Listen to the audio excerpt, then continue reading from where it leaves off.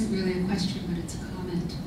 My first reaction, well, not my first reaction, but I soon after first hearing about the NSA keeping all the bits, was one of total frustration, because doing digital preservation for 15 years, some of the hard bits are doing it at the scale we need to do it. And clearly our tax dollars have paid for a lot of infrastructure and software that would be tremendously useful to many of us, and I'd like to have it.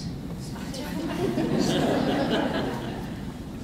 I guess this is on. I don't want to be an apologist for the NSA. I just point out that we have been here before. DARPA created the internet, and it took, what, 20, 30 years before it was privatized. So there's maybe naive hope.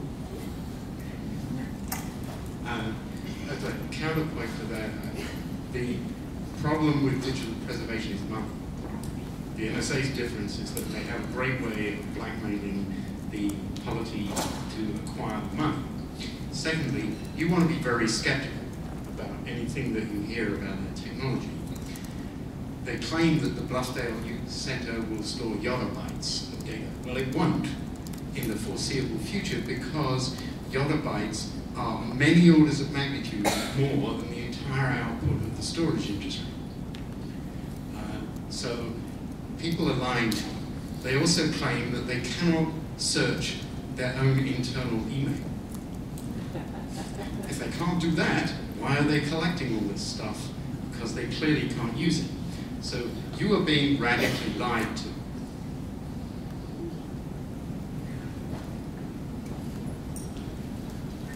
You can make up for it by playing iWire. I was going to say, so thinking of iWire and games like and crowd gamification or something like that. How did you guys think of the idea of creating a game of that sort? And then how did you implement that? That's a good question. Yeah. So there's actually an entire sort of realm of the world that most people don't know about called citizen science. One of the first ones is called Foldit. You might have heard of it. They have hundreds of thousands of people now. It's been around for several years, and people are better than computer programs at figuring out the 3D structure of proteins, so basically amino acid chains. And they put out challenges to players, and these players team up and they compete against each other. And they kind of famously solved the enzyme conformation of like the tertiary formation of some enzyme that was implicated in HIV. That had been a mystery for decades. And so there's a lot of projects out there. Foldit is one, Zooniverse. NASA has a bunch of projects where you can discover new celestial bodies, help them categorize galaxies. National Geographic does species counts in national parks in Africa by having people analyze motion capture images. There's a lot of these projects out there. And so we drew inspiration from those. This is the first neuroscience citizen science project. And we actually didn't know if it would work, but we saw that there were other projects that people seemed to be into, and what's a great way to spend your time if you're a gamer and you're interested in science, but to help understand how the brain works. How we did it, we have developers and grad students, and we hire other people. We get a lot of interns. We have graphic design interns over the summer. They're really amazing. It's not an explicitly funded project. Actually, Sebastian just built it out of general lab funds. But that's sort of changing now. So yeah. And we also have, we've got an API, so if anyone's a developer or working on an API, and we're also building education curriculums to get into schools and whatnot. If you're interested in that, come find me.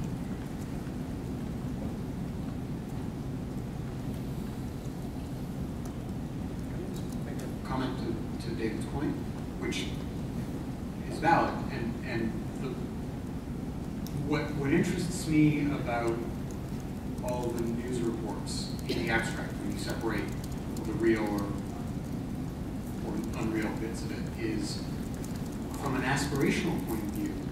When you hear those stories, you think, my God, if you guys weren't being creepy, this would be awesome. I think that, to have that place where, this is that idea of that zone of safekeeping. We for reasons, for lots of reasons, throughout history, we've had to sort of kneecap the future because we haven't been able to store any of this stuff. History has always been lossy.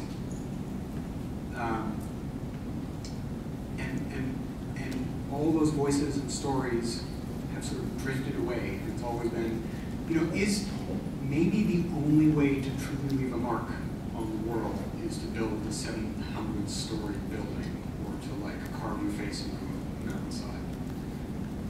But I think we're trying to figure out a way around that.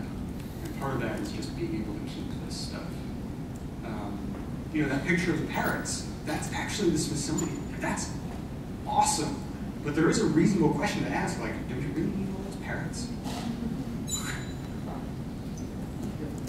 I think one interesting thing about that is the sense of community, right? So they built things and then didn't tell people about them. And that violates your sense of community. I mean, if you think about human history, how many millions of people have died because one religious community is against another religious community? Or even now, communities and kingdoms. And I think now we're in this hyper-digital age where we can have a global community, but it raises this issue of, what do you share and how do you build communities that share the right amount, because people in those communities are sort of different. What we've seen, what you were even talking about the crowdfunding, if you need an existing community for it to work, and even for iWire, the game was in public beta for 8 months before we launched, but we had no community and no one played until we just started talking to people and sharing what we were doing and giving them progress reports, even if it was start with 10 people, but then you get up.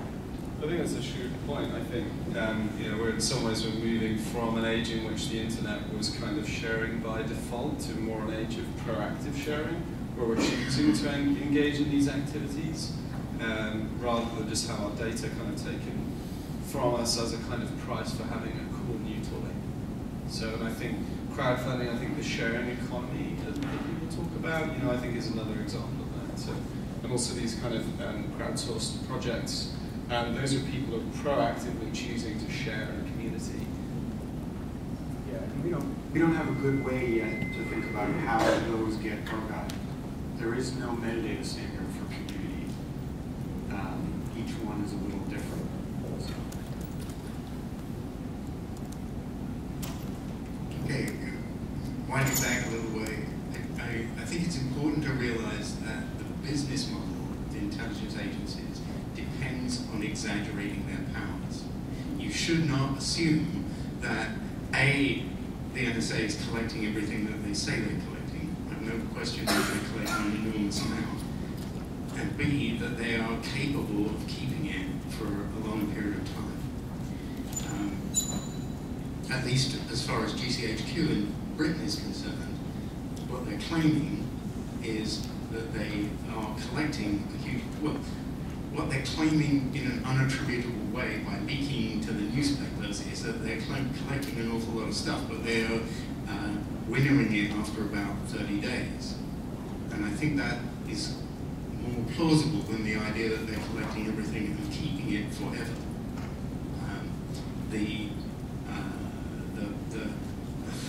But in order to get the funding to do what they want to do, they have to exaggerate their capabilities, and then they have to cover up the failure of their actual capabilities to live up to the capabilities that they advertised in order to get the funding. So that becomes a kind of sort of fascinating design fiction where they're trying to build the business. There's this wonderful ex-Marine colonel called, I think his name is Robert Steele, who was given the task as a planning exercise in the Marines of organizing the invasion of Argentina.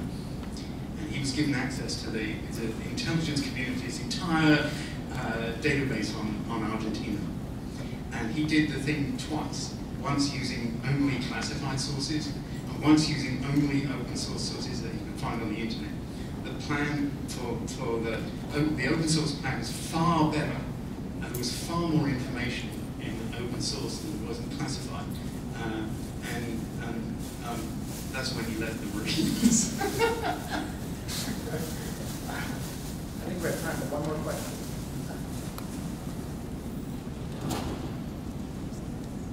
Or no one? Well, thank you all very much, and thanks to our panelists.